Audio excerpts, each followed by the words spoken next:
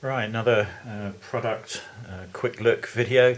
As you know, if you watch any of my videos over the last few years, I've been using a Sanyo high definition tiny little camcorder. It wasn't very expensive. It's one of the X-Acti ranges. I can't remember the model number. Let's see if it's on the screen. No, don't know what it is, but it's been okay. But the battery life's not very good.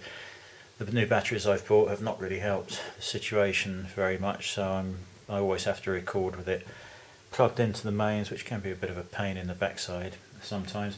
So I thought about upgrading to a better HD camera, and then you know what it's like, you look at something and then you think, well, I wonder if I spend a bit more we'll get something a bit better, and I ended up looking at this Panasonic. It's the HC-VX870.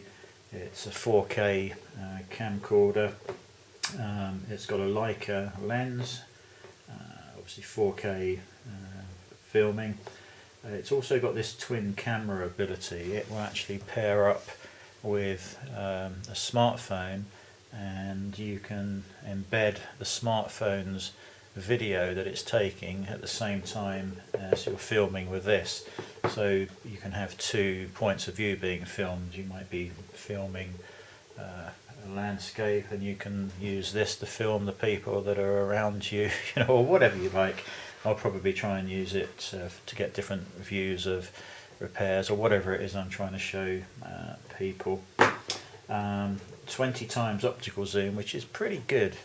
Optical zoom is always more important than digital zoom, and if you've got a nice high optical zoom with a decent lens, that is going to be very useful indeed. It's got this level shot function. Now, I've only briefly skimmed through the instruction manual online, and what I think this will do is it will attempt to make whatever you're filming level. So if you're doing a landscape and you've got the camera slightly tilted, instead of on the playback the lay of the land is you know, at an angle, this will try and rotate it slightly whilst filming and make it level. How accurate that is and what its limitations are, I don't know yet. I haven't even opened this yet. It has a night mode, and the last thing here is, yeah, in full HD mode, not 4K mode, it's got a slow motion function on the video. I think a lot of the trick features of this are not going to work in 4K. I don't think they make this very clear in the advertising and on the box and things like that. Although, having said that, that does clearly say full HD slow motion capability. There's a lot of things that aren't going to work with the 4K recording. Barcode, just details of the software that I assume it comes with. HD Writer for Windows, iMovie and Final Cut Pro X, and actually I would have thought they were iTunes programs to download. So we'll see what this comes with when we open it. And just on the side, details of, oh, actually, and there you go, on the side, works with iMovie and Final Cut Pro X, so maybe there is no software included, maybe just the Windows software.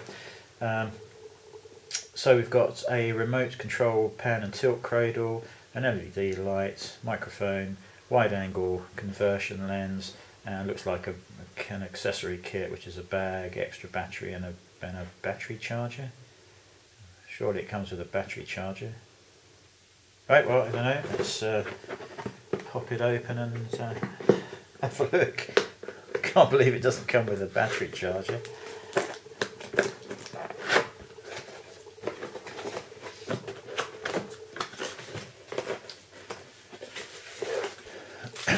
Okay, so we have the filter lens, sorry, the lens cover, camera,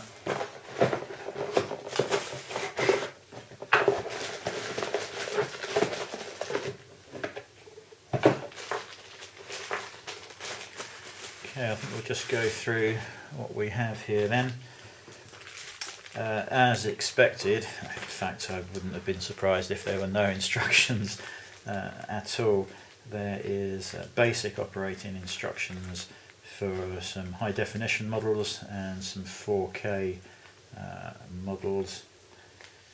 More detailed operating instructions are available by re-downloading from the Panasonic website, which I've already done. I've also had access to the service manual for this just to have a little look. So yeah, basic instructions included.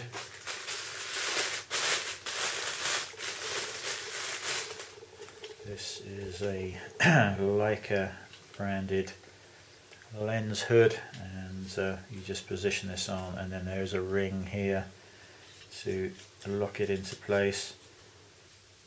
Feels quite sturdy, but obviously it is all plastic. I expect handling that with some care is going to be required, but nice to have it. We then have a quite short looking USB cable. Well, maybe not as short as I first thought. Yeah, that's probably not even 2 foot long, so limited use for that. What else have we got? We have another USB to socket. Okay, so it looks like, oh dear, yeah, you can't charge the battery separately. You have to plug the camera in. Well, yeah, that sucks. You would like a separate battery dock, I think, really, if you're going to use more than one battery.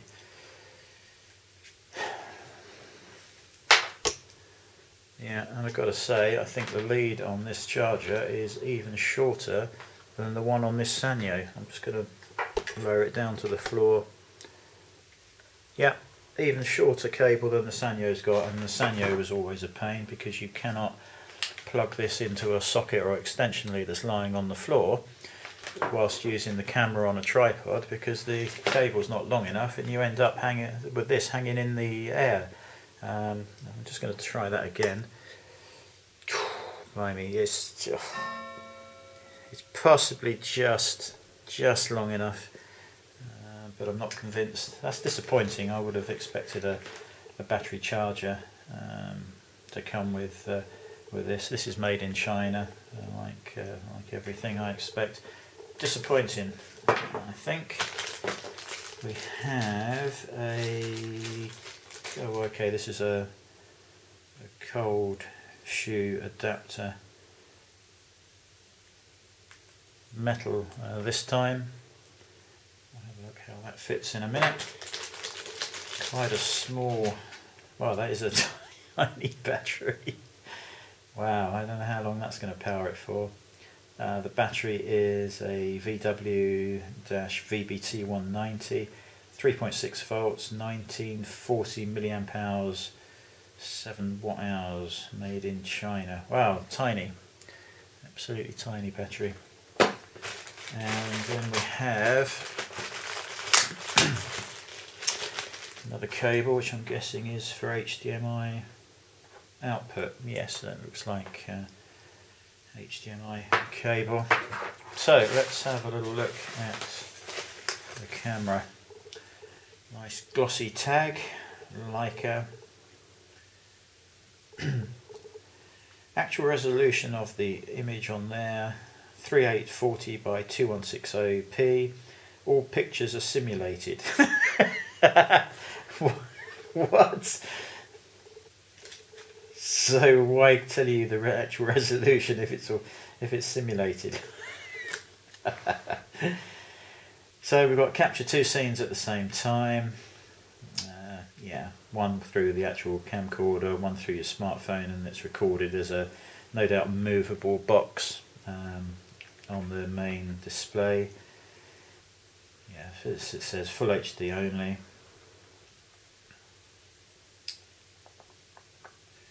Yeah, nothing particularly dramatic on that. So let's have a look.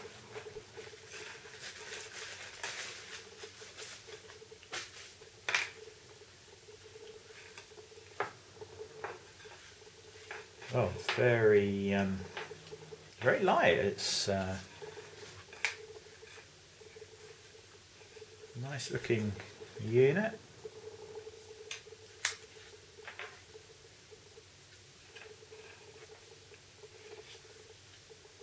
Yeah, it's got a slightly rough finish to it, which is quite nice. It's nicer than the smooth plastic. I'm just going to open the screen up. I assume it just pours straight out. Yes, it does. Oh, that's interesting. I don't know whether you can. Where are we going? I don't know whether you can see that, but the screen is actually flush with the surrounding plastic. Now, I've used touchscreen cameras and camcorders before, and very often there is a raised edge around the screen, and if you've got icons you need to press that are up near the edges, they can be a bit fiddly to press, but this is actually flush, so any icon that's near the edge you should easily be able to touch with without any issues at all. So that's a nice feature. Yeah, we've got the 180-degree rotation, which is good. And inside here we've got yeah, little USB sockets, the micro HDMI socket, standard, I guess that's composite video AV output, and yeah, strangely we've got a raised sticker on here saying the importer for Europe is Panasonic Marketing Europe, Germany. I wonder why they felt the necessity to spoil that by sticking a label smack bang in the middle. Then you've got a mic socket there. Of course, that's going to be pretty inconvenient, because if you're using any of these connections you're going to have the screen open, and that's actually spring loaded.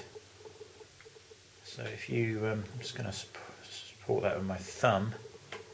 Yeah, so if you've got anything in here and you accidentally hit that and get it to spring back, that might be interesting.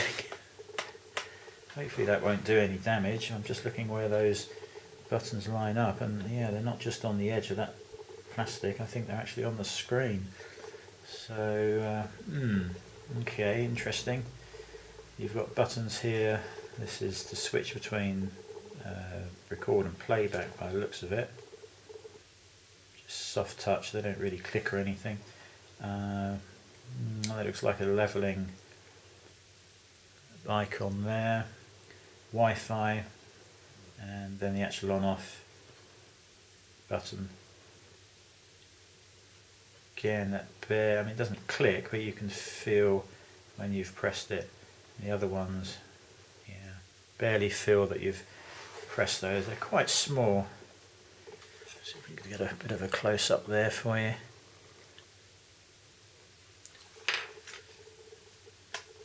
Yeah, and I guess actually this probably shuts down when the screen is closed, so if you're not using it, then you're probably not going to have anything in here anyway. But yeah, maybe you would have thought some of these would have been, you know, underneath rather than sat there. It looks like there's a small speaker grill here as well. Now, interesting, we have the shoe adapter release in here as well. Oh yeah, okay, so it plugs in the front. Okay, let's try that. Well, that's pretty unusual as well. Surely you wouldn't have a, okay, it's only a cold shoe, but surely you would have it further towards the front rather than hanging out the back.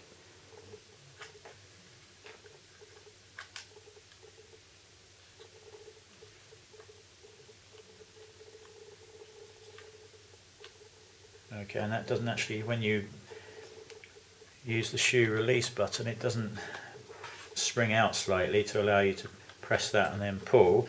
You seem to have to use two hands, press the thing down and pull it out. Let's just try that again. Yeah, so that's a two-handed operation. Cool. You'd think that would be under spring tension slightly, and then when you press the button it just pops out slightly, and then you can remove it with one hand, because you want to be holding it with one hand and then just pull it out. But now you've got to faff around and use both hands to release that. And why would it be at the back? How stupid is that? So what would you use on this? Okay, a microphone I would expect would be the most common use of it.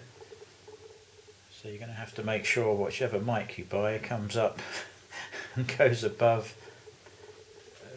these controls, because you've got the button to take a photo there, and you've also got the zoom, wide and telephoto zoom button here, and that looks like it also controls the volume and zoom in of the images or videos you're playing back. Oh, that's interesting. There is a windshield zoom microphone, and this is a 5.1 microphone. So again, very interesting. So the other use for this would be a light, probably, and again, just seems a bit odd to have it right at the back, because yeah, as soon as that comes up and out, you're not going to see these buttons, and if it doesn't come up high enough, you might not even be able to get your fingers under there. Oh, interesting. Okay, I would have preferred that to release and spring out, but we've obviously decided that wasn't worth the extra money. Although it's hardly a cheap camera at about 600, I think, currently. No doubt the price of these will plummet as they become more popular.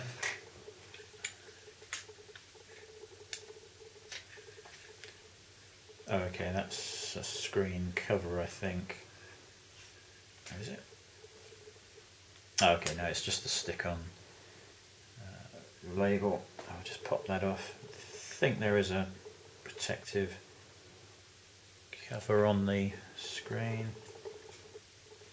Yeah, not sure. I'll have a fiddle with that later on. Okay, so back to this side, and okay, there's a little cover here. It says DC in, 5 volts. Oh, okay. Now that's a nice little slide. If you can get this for you, there's a little raised bar here, and you can just slide that across and insert the charger, and that just clears the little handle. Whoops, sorry. So yeah, that's quite nice. It's not going to affect anything if you want to use it without the battery or be charging it at the same time as using it. So yeah, okay, that's fine. Quite a nice touch there. What the hell is that? Oh, okay, there is another flap that is just slightly spring-loaded either way, and it's for the headphones.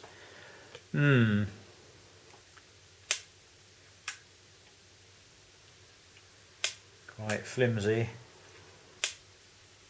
I don't even remember knocking that open, so that's obviously going to be easy to catch on something, and first thing you're going to do is give that a whack and knock the damn thing off, I would think.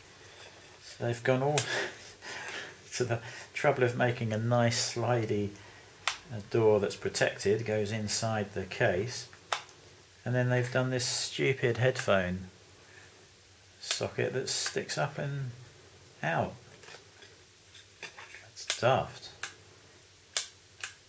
Don't see the point of that. Okay, can see that being broken pretty easily. So on this end we have, looks like there's a light built in. This is a 49mm lens, so 49mm filters and things will work. We've got f4.08 to, where are we, 81.6mm, 1 to 1.8. Okay. Now here's something else. We've got a small, if you can see that, there is a small dial here. It says camera function, and it also says push. Oh, okay, it's just a multi-function dial. See if I can get a close up there for you. Yeah, so you can obviously scroll up and down through functions and then press it in to select whatever it is that you want to select. Just wonder how fiddly that will be. I mean, if you're left-handed, you're screwed because there's no way you can reach that anywhere with your left hand. If you're right-handed, you're going to be holding it with a second hand just to support your finger, I think, on that.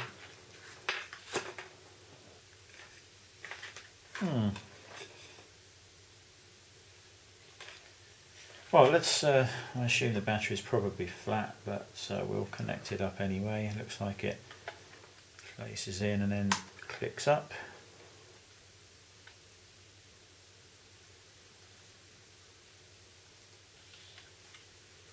Oh, that lens cover has opened automatically. And now we've got set home region and date time.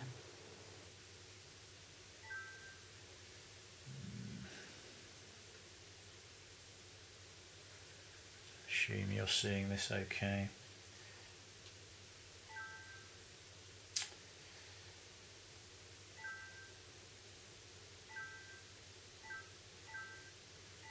th of the 8th, 2015. No idea what the time is. Let's have a look on the phone.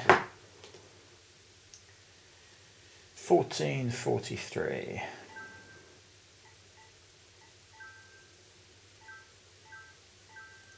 Hopefully there's a way of turning those stupid chimes off.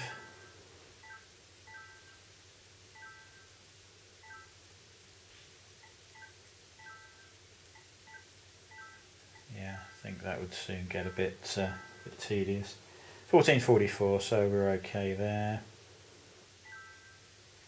Clock setting is complete. Looks like there's a, oh, okay. No SD card, that's fair enough. Yeah, screen looks very, very clear indeed. I assume, yeah, battery's virtually flat. Looks like we've got 4 minutes of charge remaining. Or is that 4 minutes of recording? Is there internal memory? Not sure. Yeah, as soon as I shut that screen, the unit switched off and shut the lens cover, which is yeah, nice touch. Yeah, so first impressions are yeah, favourable, I think. Looks like they made a couple of stupid mistakes. Certainly not impressed with the flip up cover. I can't see, if I haven't broken that within the first month, I'll be more than surprised. Fortunately it's not going to be the end of the world. Underneath here we have the tripod mount hole, and also the SD card that goes under here.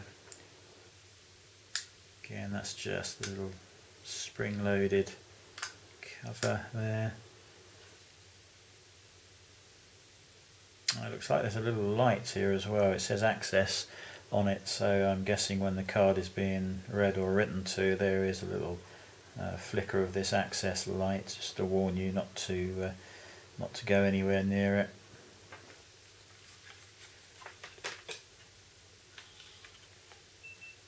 that just turns on automatically.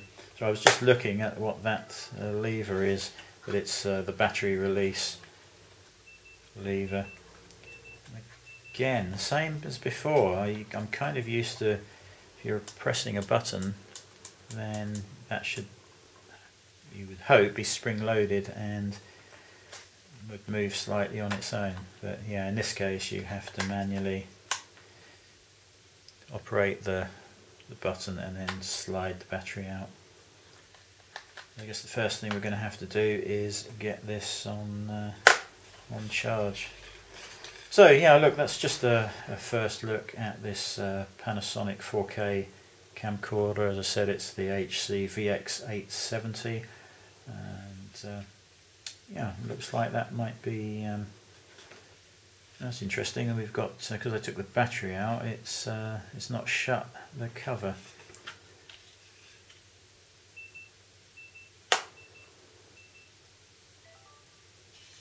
Now it has. Okay, so I guess that's something to watch out for. You want that nice Leica lens protected at all times. I've got some neutral density and polarizing filters here. Well, I've got the one of the Hoya, it's a polarizing filter, and we've got some others on order. I'll tell you what, we'll just have a quick look at this hood and just see how easily that is to fit. Yeah, it just seems that you hold it in place and operate that screw here. Sure. Again, not easy. Okay, you can turn it from the top and the bottom.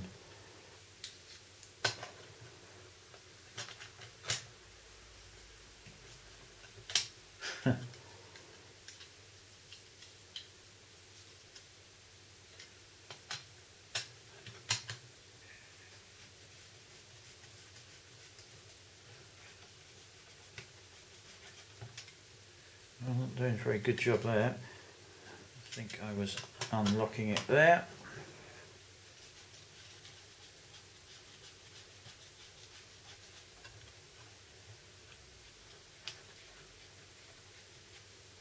Okay, and that's locked in position, and that is just going to help with the light coming in from the sides, bouncing all around the lens. So yeah, again 49mm, so you could buy all sorts of accessories to go on this lens.